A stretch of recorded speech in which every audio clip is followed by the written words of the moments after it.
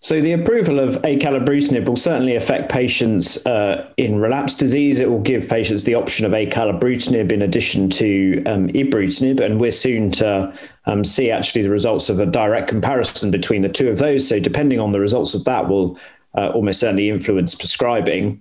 I suppose it's made its probably its biggest impact in the frontline clinical trial setting. In the frontline setting. Up until now, patients have only been able to receive BTK inhibitors, namely primarily ibrutinib, either in the context of frontline clinical trials or in patients who have p53 deletion or mutation. It's only really been reimbursed in that setting. So this enables patients to receive a non-chemotherapy based approach, a well-tolerated oral tablet with a very manageable side effect profile in the frontline clinical trial setting. And it's the follow-up of the clinical trial is fairly short at the moment, but it's highly likely from what we know about other BTK inhibitors, and both in frontline and relapse, that the duration of responses will be long and patients may receive really very durable benefit from this treatment in the frontline setting. So yes, from a clinician's patient point of view, it's great to have another really good option in the frontline setting. We've also had the recent approval of